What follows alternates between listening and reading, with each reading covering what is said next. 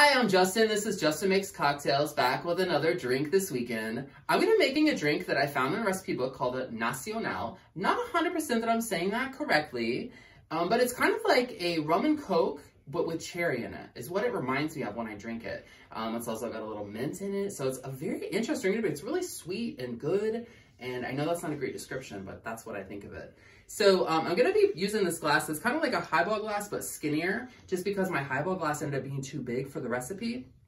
I'm going to start by doing some muddling. So I've got 2 wedges of lime. I cut those into smaller pieces because of the glass. I've got 15 mint leaves. And you could increase that or decrease that. It kind of just depends on the quality of your mint. And then I'm going to do 2 dashes of Angostura bitters.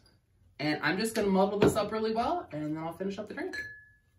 So I just got my muddling done, and you want to get it until it's nice and the lime and the mint is all chopped up. It takes that mint from the leaves and kind of infuses it with the lime, and like it's now a nice little juice in the bottom. So the next thing I'm going to do is I'm going to put some ice in my glass.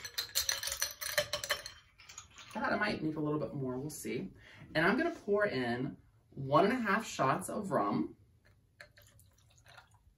Whatever kind of rum you like. I'm using one called Diplomatico. Clear rum.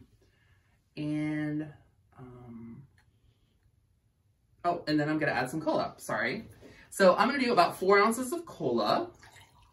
I'm not going to measure it. And I'm using Coke.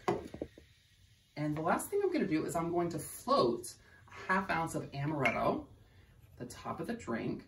And I'm just going to do that by pouring it over a spoon. Just going to kind of keep it on top. If you just poured it right on, it'll just go down. But this should keep it to where it pretty much stays on top.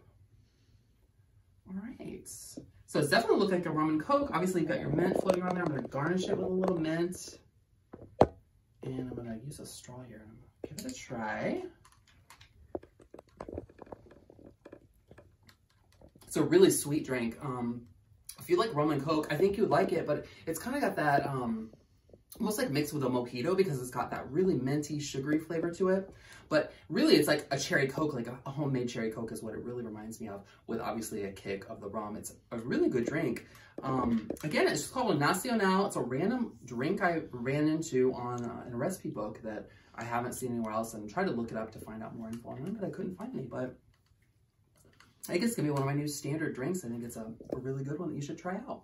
So anyways, thanks for watching. I hope you have a great weekend.